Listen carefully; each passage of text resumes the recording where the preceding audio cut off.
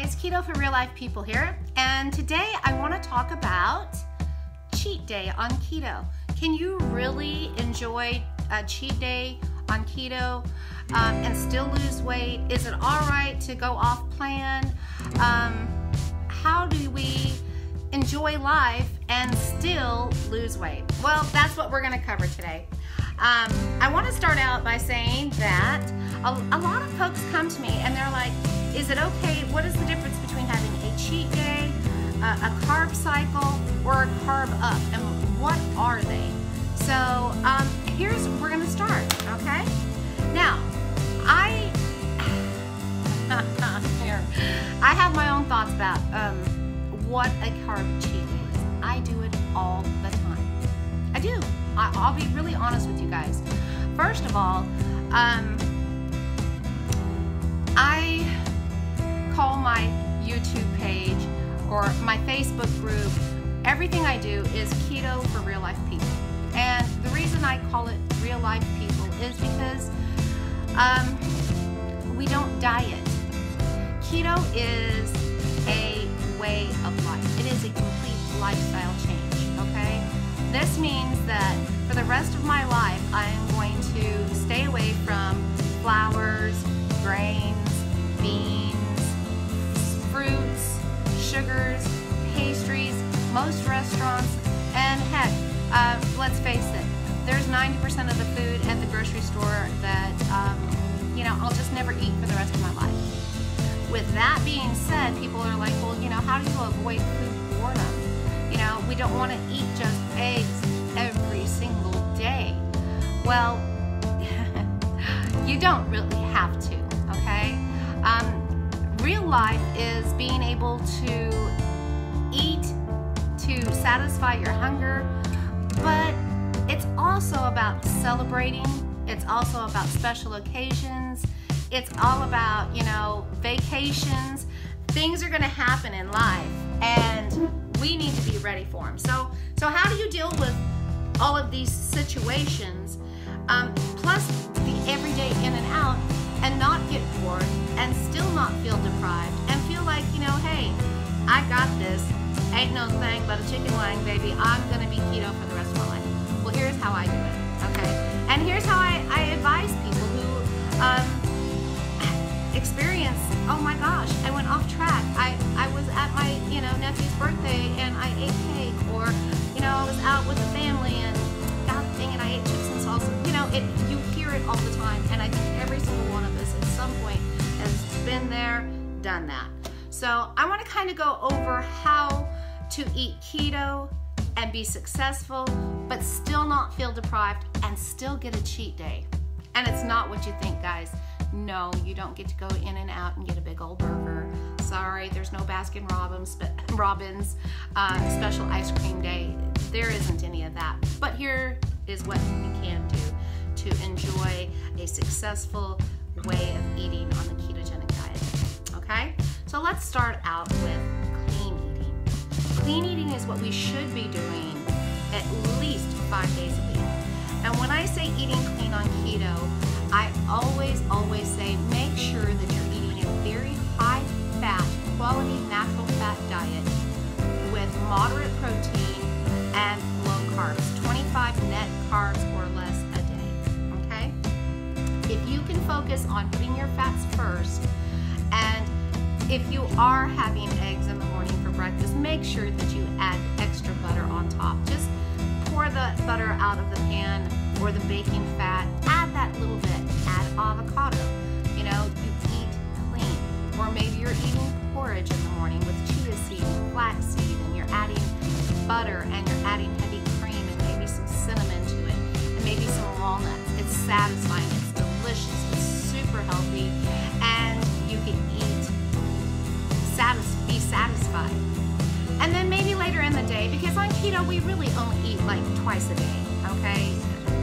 As you get it past weeks 3, 4, and you get past the first month of keto, your appetite is going to just change drastically. So what you're going to do is focus 5 days a week on eating good, clean proteins. I mean, throw some chicken or some steak or some ribs or some kielbasa, whatever it is, out on the grill, and it's good that. Put some butter with some garlic and herbs all in it and melt it over the top. Maybe you're doing some really good veg, maybe some sauteed zucchini, or maybe some broccoli that you tossed in some avocado oil and garlic, and maybe squeezed lemon juice all over. This is good keto clean living. And you know what? It's very satisfying, very rich, tasty, and some even call it luxurious food. So eating clean for me is one of my favorite things to do. And I will tell you, at 5 days a week, I am all about it. But then comes my social life, my real life, you guys. I do have a little bit of a social life, not huge, but it's big. And we have the summer upon us. We have cookouts, we have Memorial Weekend, we have 4th of July coming up. And oh my gosh, the birthday parties are gonna be endless starting this Saturday. I have 15 grandchildren and we are starting birthday party season, plus my children's birthdays. So what am I gonna do? What do you do when you face these things? What do you do when you've been eating clean 5 days a week? Here's what you do. Think about the fun keto foods that aren't on the bottom of the pyramid, okay? Because on the bottom of the pyramid, you've got your meats, your green veggies, and your fats. These things we want to eat lots of. We want to eat a lot of fat. We want to enjoy it. But then there's that mid-level, okay? The step above where you don't eat as much. These things include your dairy, your berries. They include certain vegetables like squash and tomatoes, eggplant, different vegetables that aren't on the eat it freely every single day, all day long type of deal. Then you go up to that next little stage, and then you have your, what I call keto fun foods, all right? Who would want to sit around every single day eating pizza? Unless you're a college student or a teenager or a kid, I do not want to sit around eating pizza 7 days a week.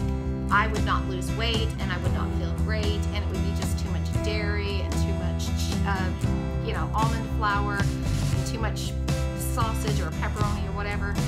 But that is a perfect example of a pizza night. When I was raising my children, it was a special treat.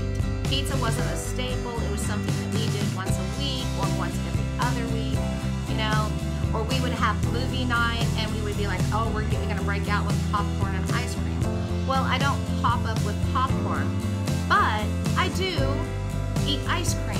And to me, that is a cheat day. And there are plenty of recipes out there, you guys, that you can make your own simple ice creams. I've done it. I've made it with strawberries and whipped cream and a little bit of gelatin. And you just put it all in the blender, mix it up, pop it in the freezer, and it's delicious, okay? Again, fat bombs are another thing that when you're first starting keto, they can be your lifesaver. They can be your anchor to keep you going on keto and help get you through your withdrawal symptoms of, carbohydrate addiction and sugar addiction. Now for me, they are cheat day foods. If I feel like making chocolate fat bombs on the weekend and having some while I'm watching some movies, it's a blast. Other foods that are great keto cheat days, almond pancakes. Most of the week, I eat, like I said, very clean. It's either eggs, bacon, sausage, or it's warm chia seed pudding, porridge pudding, whichever you like to call it. But on the weekends, I like country breakfast. That's when I'm like, ooh, country breakfast would be really great. Maybe I'll make up almond flour pancakes and make up my own keto maple syrup, which is just a little cup of water with a tablespoon of erythritol and some maple extract. I mean, how easy is it to make maple syrup? Now again, I don't want to live on sweeteners, but come Saturday, when I have my breakfast, I'm like, the weekend is for fun. The weekend is for pancakes and pizza and, let me see, fat bombs, out to dinner, okay? That's another thing that I and my husband enjoy. He's gone 5 days a week, and we like to go out at least once, either for lunch or for dinner. And I will say this about going out and having a cheat day at a restaurant. Be very careful and be very mindful, because the ingredients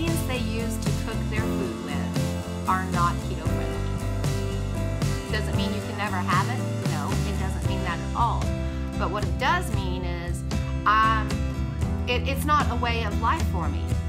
It used to be a once a week thing. Now it's about a twice a month thing for me, just because I don't like how my body reacts to it. I mean, that's one of the perks, I guess. I think it's a perk. You know, I've been keto solid now for going on 6 months, and I've gotten to where I'm not as eager to run out to a restaurant, because I know that the canola oils or whatever kind of oils they're using or whatever is in their seasonings is going to cause me some inflammation, some swelling, and some bloating. And I eat clean in these restaurants. I order a salad with some ranch dressing or some olive oil. I order steamed broccoli and ask them to bring me butter. If they have real butter, they do. If not, it's the yucky chemical stuff. And I order a steak, you know, a 6-ounce steak with extra butter. And it doesn't taste as good as it used to. But I enjoy the time out with my husband. So for me, it's a cheat day.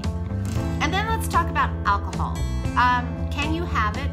And if you do, what should you avoid, and what can you have on your cheat day? I like to socially drink with my in-laws once a week. You know, we get together, we karaoke, we play cards, we go swimming, we do whatever. Once a week we gather and do something, and there's always some alcohol involved. I have my 2 favorites are red wine with sparkling water. You can use San Pellegrino, you can use Perrier. I like to buy LaCroix or Dasani, and I buy the berry flavor. And I use a 2-ounce portion of red wine to as much sparkling water as you like to make your glass of wine. You can do the same thing with white wines. Just make sure that the wines you choose are not sweet wine. You don't want sweet reds, sweet blends. You don't want Moscatos or Grigios, because they have a higher sugar content. So that's my choice for a cheat night, is to go out and have a few drinks with my family. Also, if I'm going to be drinking liquors, your basic liquors like vodka, whiskey, rum, tequila, gin, along that line, so long as they are pure alcohol, grain alcohol, and they're not flavored with sugary syrups, you can have those. Again, I use club soda or sparkling flavored waters. I do occasionally have a diet cola with it, like a Sprite or something like that. But even those taste too sweet to me. But what I wanted to illustrate to you guys is that you can have fun with your food. You can have a blast with your food. If you are a creative person and you like to get in the kitchen, you can make certain things up ahead. You can make your own breads up, your own jellies, your own condiments, just to make life a little easier for you. You can also make pancakes up in a large batch, put some in the freezer, and have them ready so you don't have to work hard. And you can really enjoy keto cheat days. Eat clean 5 days a week, and then for 2 days on the weekend, give yourself some slack and enjoy your time. That's how you cheat on keto. I call it a cheat day. It makes me feel like I'm doing something I shouldn't. You know what I'm saying? Now, I will add to this. Besides the cheat day, here's the other thing for you to know. What is the difference between carving up and carb cycling? And does it play with the whole cheat day thing? Do they all 3 tie together? I kind of think they do. You know, I have lost 55 pounds in 5 months. And I do enjoy real life. I do drink an occasional Diet Cola. Is it good for me? No. Is it keto approved? No. Am I going to drink it anyway? Yes. I'll be honest. Yes, I am going to have a Diet Coke if I feel like it. Will it slow me down a little bit? Yes. Am I worried about it? No. No, I'm not. Because I use keto to my advantage, because I plan on doing this for the rest of my life. I'm not in a race to lose a whole bunch of weight and live so strict that I can't enjoy friends, family, and special occasions and enjoy food. I'm going to use it to my advantage, and